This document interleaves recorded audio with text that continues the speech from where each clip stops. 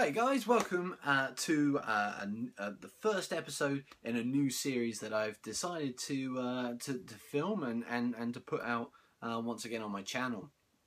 Obviously, this channel is a part of, I guess, my bigger social media efforts. So this is on T's Creative Ramblings, but very much if you want to follow along on Facebook, then check out T's Foaming Terrain and all that. And I know it's a lot of different T's and all that. The reason why Creative Ramblings is because it encompasses everything that I do creatively. So I write crime fiction stories, and they're being published. I write comic book stories and they're being published, and I'm also doing my model railway. So rather than do lots of separate channels to incorporate to cover all the things that I want to do, I decided to just do one overall channel. So hopefully, you're watching maybe for the first time, and maybe you're a brand new player to wargaming in general, but maybe specifically bolt action. What this series is going to do is basically a bolt action basics series, and I'm going to be touching on some of the perhaps aspects of the game and the game itself that you need to know as a beginner, or maybe you haven't wargamed before and you've got lots of questions. This hopefully is the series for you if you want to pick up bolt action and play.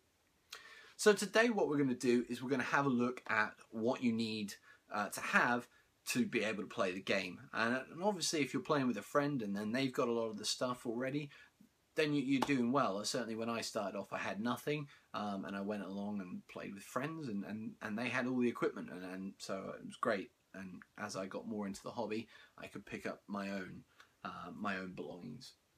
So let's go through some of the basics that you're going to need. So first of all, you may, as long as one person in your group has the rule set, you're going to do pretty well. So this is the bolt action rule book. I have another video reviewing this product, and if you're interested in knowing more about the book, check that out. That's on the same channel under product reviews playlist. So that's the rule books. The rule book. You don't have to have the army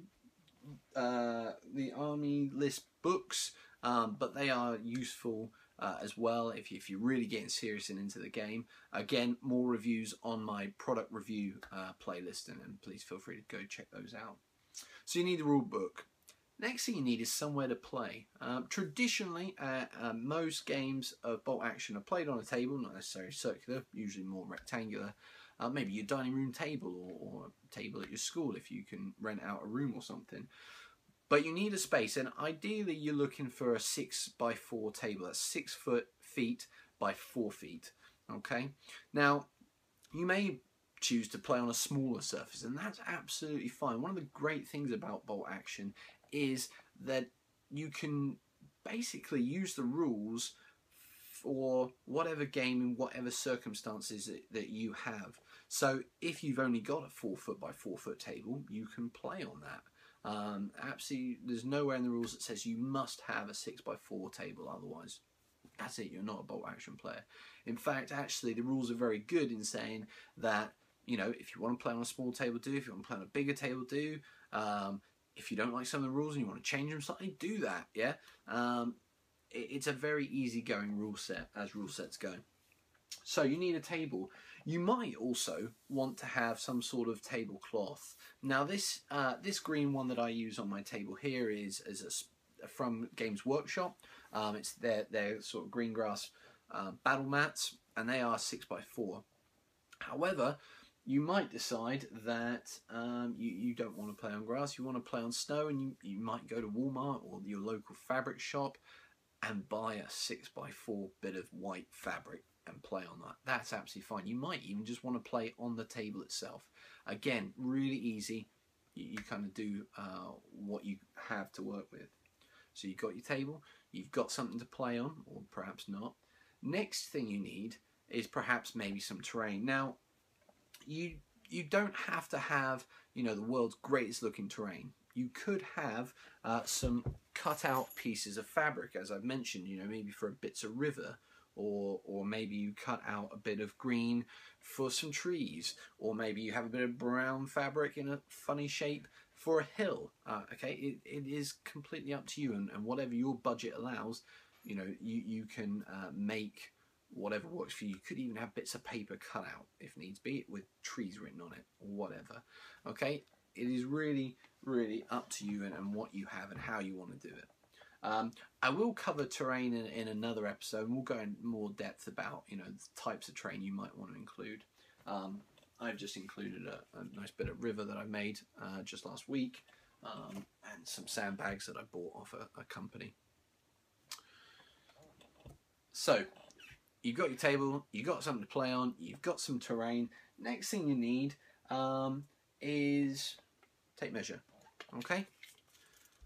We measure movement with tape measures, generally played in inches. Okay, so a tape measure with inches on is good. Or if you don't want a tape measure, you could use a ruler. You know, that would work as well. A little bit tricky when you work with vehicles because they move up to 18 inches. So unless you've got a long ruler, then you might be needing to you know, put your finger on a point and then measure further. But again, all very doable. You know, it's very easy, and you don't feel any pressure that you have to have specifically, you know, this product made from this company or whatever. Do it as you wish. Okay. Other things we need are dice. Just some 6-sided dice, or what we refer to as D6. These will come in handy, particularly when you get into your big firefights that you're going to really enjoy. And something else that you can have but you don't necessarily need are the order dice. Now, these dice are great, and they're produced by Warlord Games. They actually have the orders on, so you have your run, your fire, rally, ambush, advance. Okay, all those are on there, and they come in different colours. Now, the reason why you need those is because the turn system, deciding who goes when, is done at random. Okay, now to add to the order dice, you need something to put your order dice and your opponent's order dice in. Now, it could be you get one of the bags off Warlord Games and they look wonderful, and in fact I've just ordered one. But you could just simply use a biscuit tin or a cookie tin if you're American, or you could use a baseball cap. I mean, really, it's that simple. All you need is something that people can't see into, and you just dip your hand in and you pull out the next order dice. So it is really it could be as simple as that, and that's one of the great things about the game. You also need something that's going to represent pins. Okay, now this could be a penny, this could be a little one of those tiddlywink counters. I've got some from Flames of War. They're just markers. They've got different things written on, but I ignore those. Yeah, so you can use really whatever.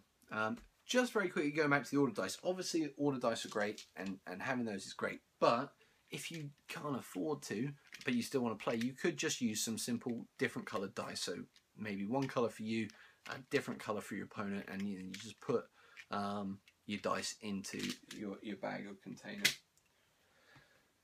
So that's it pretty much. Obviously, the last thing you need is some figures. And we'll have a look at those in another episode. Figures come in all sorts of different shapes and sizes. You can buy individual what we call blister packs. So if you ever hear somebody refer to a blister pack, this is what it is. Nice bit of plastic packaging with this one. This one's got a machine gun team in it, but you can get squads in these. The other way of doing it is getting a box set which has a larger number of figures in. It is more expensive. These ones are plastic Russians, but you could also get box sets which have metal figures in as well. And I'll cover all that on the figure episode. So that's kind of really all you need to get started. If you are interested and you just want to have a look, by all means check out the Warlord website. and I'll probably put some links down, maybe not on the screen, but down in the description box. Also, you know, you can, I mean, I picked this up from Homebase, really cheap. I think I picked up another one from Walmart for like $1 or $2, really, really cheap. Dice, get these at any local game shop for a couple of pounds or a few dollars. Fabric's as cheap as fabric is. You know, there's lots of different things you can do to make this an affordable hobby, and get into it. And obviously, the more you get into it, and the more you enjoy it, the more you want to purchase. Great. So check out the Warlord website. I would also, you know, check out Amazon. Amazon's always a good place to shop as well. eBay, you know, if you're not interested in buying brand new and you want a pre-painted army, people are always selling on eBay. But also Facebook. I mean, there are multiple groups now set up for purchasing and selling historical miniatures. Check them out. Check out Facebook groups as well. There's a Bolt Action Facebook group, which has a ton, I mean thousands of people on there that are all keen, enthusiastic players. And one of the greatest things that I really like about the community on Facebook is that everybody's pretty much laid back and is really willing to help people to learn about the game. And if you've got questions, ask them. I do all the time. You know, I've forgotten a rule or something, and I put in a question, and within minutes, I've usually got an answer. So it's well worth, maybe before getting into the game, just checking out what's out there and speaking to people and finding out a little bit more about it. But this is basically all you need. Okay. Now, next episode I'm going to look at the bases. A lot of people, when they join sort of playing Bolt Action, maybe have come from other wargaming games and are a little unsure about basing figures and how to base or what size bases to use. So I'm going to look at that next episode, and then probably look at some painting as well in future episodes. And as I say, looking at some other bits, including the rules themselves. So I hope you've enjoyed this basic introduction to Bolt Action, the basics of Bolt Action. Please, you know, if you've enjoyed this video, like it, comment. If you've got any questions, please throw them in the comments box.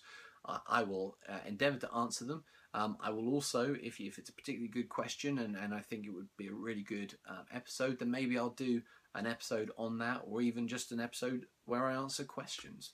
So please, you know, feel free to comment. Subscribe to my channel. Check out my other videos. Or look me up on Facebook at Tees Foaming Terrain and all that.